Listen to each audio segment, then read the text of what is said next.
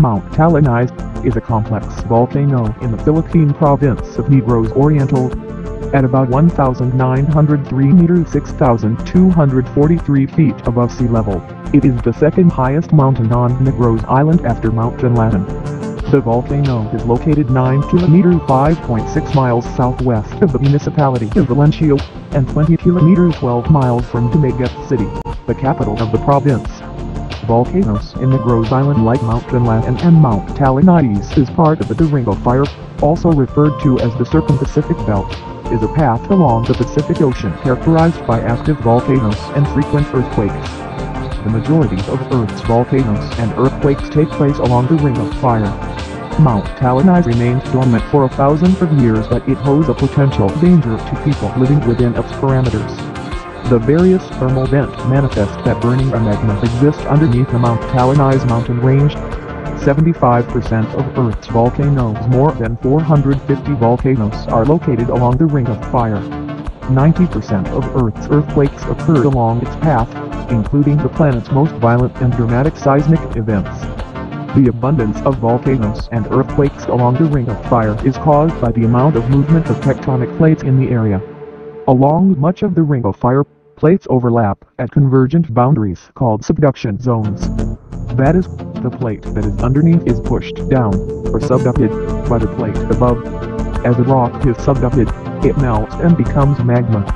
The abundance of magma so near to Earth's surface gives rise to conditions ripe for volcanic activity. The significant exception is the border between the Pacific and North American plates. This stretch of the Ring of Fire is a transformed boundary, where plates move sideways past one another. This type of boundary generates a large number of earthquakes as tension in Earth's crust builds up and is released.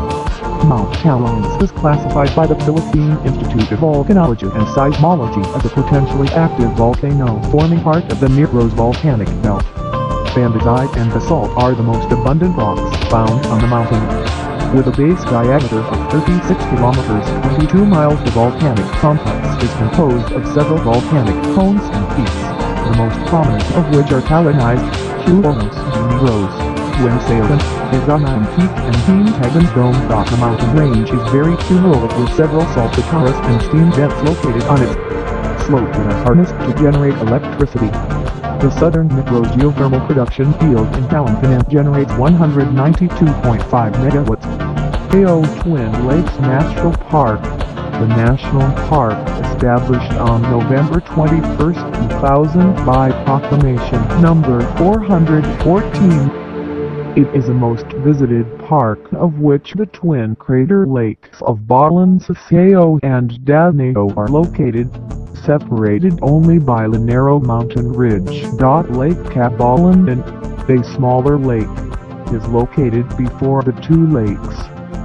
All three lakes are located within the Quintabon caldera. Mount Talinis is easily climbed via nature trails that start in Bijao, Darwin and along Valencia. Several crater lakes exits.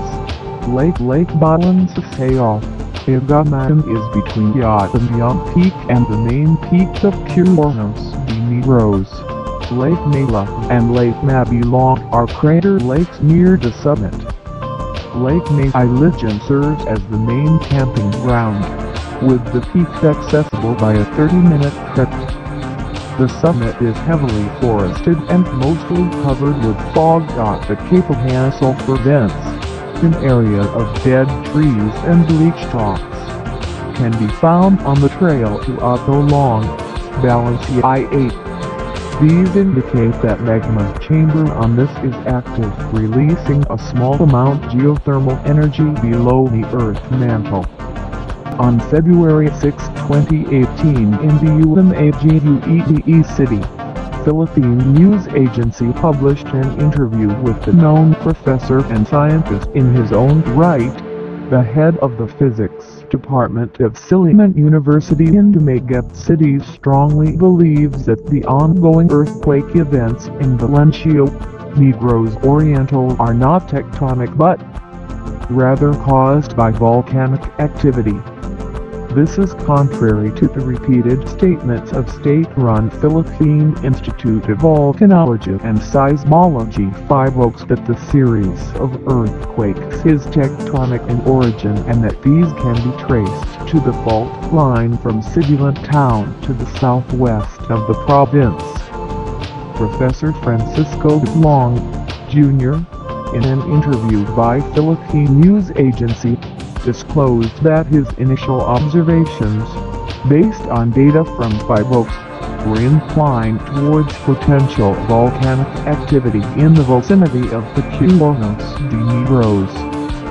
Cuernos de Negros, locally known as Mount Talinis, was categorized by 5 Oaks as a potentially active volcano, although it had not erupted in thousands of years, he said. The term potentially active volcano means that it is really active only that the activity is not directly observable for now, Long explained. He further said, there is that element of possibility that it will erupt but nobody can tell when, but there are symptoms or indicators whether or not a volcano will erupt.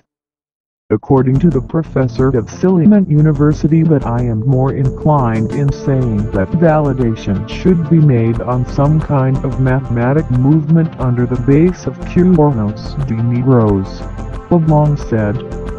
According to him, the earthquakes observed since January 1st of 2018 that even those earlier occurred at the base of the volcano, referring to the areas that were at the foot of Cuernos de Negros. The physics professor said he had plotted these earthquakes based on data gathered from 5 Oaks, which pointed to possible magma rising from underneath the base of the volcano.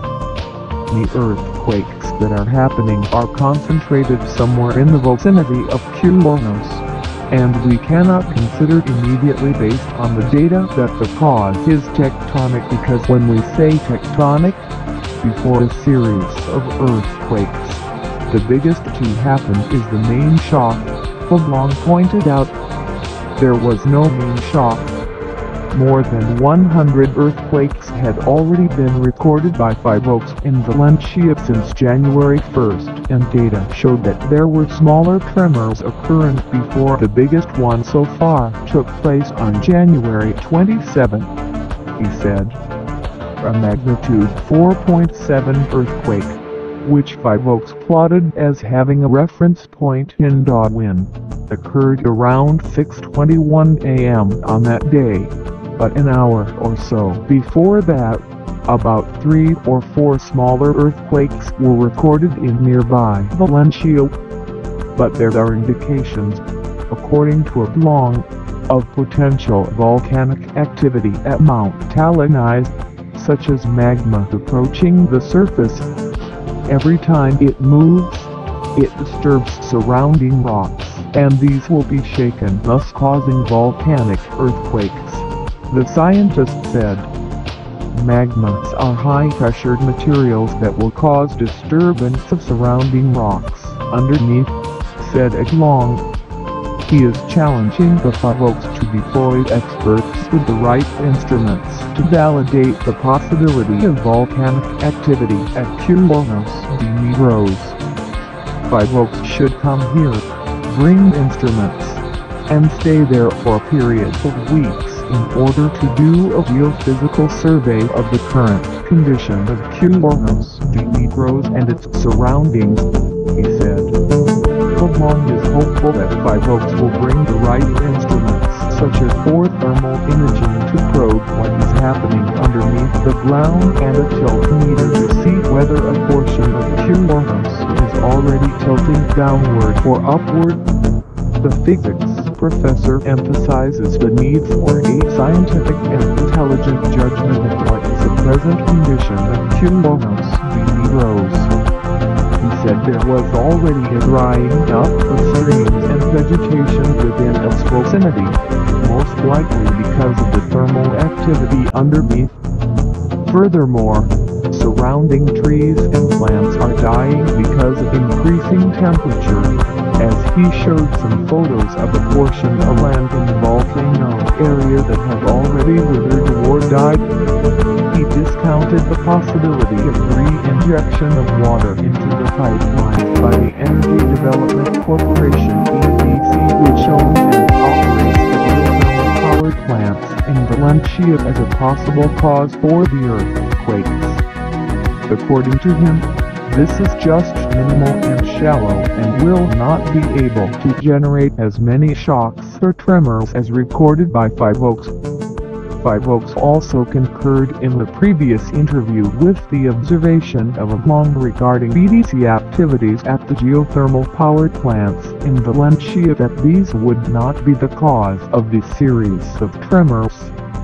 The reactions come as some porters have raised concerns on social media on whether certain activities in the geothermal fields in Valencia may be related to the earthquakes.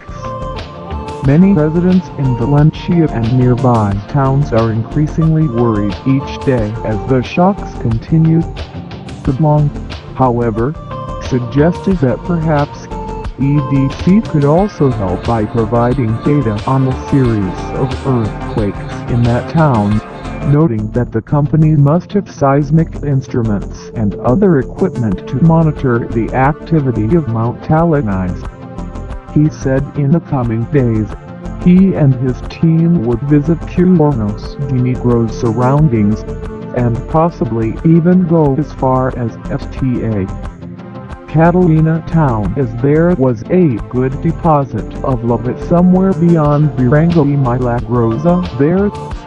While there was no available data as to when Cuernos de Negros had erupted, Long said there was presence of lava deposits, lava rocks, igneous rocks, and many other similar materials that showed that the volcano had erupted in the past. There is no imminent danger of the volcano erupting, but Long warns that the continuing earthquakes will put the people at risk due to the slosh rocks and boulders and landslides. He called on local government units to be on hand and prepared for any eventualities, highlighting that a volcanic eruption and Cuernos de Negros could be predicted even if it did not happen in this lifetime, while earthquakes could never be foretold.